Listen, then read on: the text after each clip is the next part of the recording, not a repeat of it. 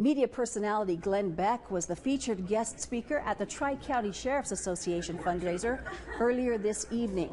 Audience members got to meet and greet Beck before he took the stage for the event. Beck received a warm welcome from the audience and then delivered a message focused around liberty. Funds to enhance public safety, support crime prevention, and empower essential community programs for 17 counties in southeastern Idaho. From Lemhi and Butte counties all the way south to Bear Lake and Franklin counties, Beck owns a ranch in Oneida County.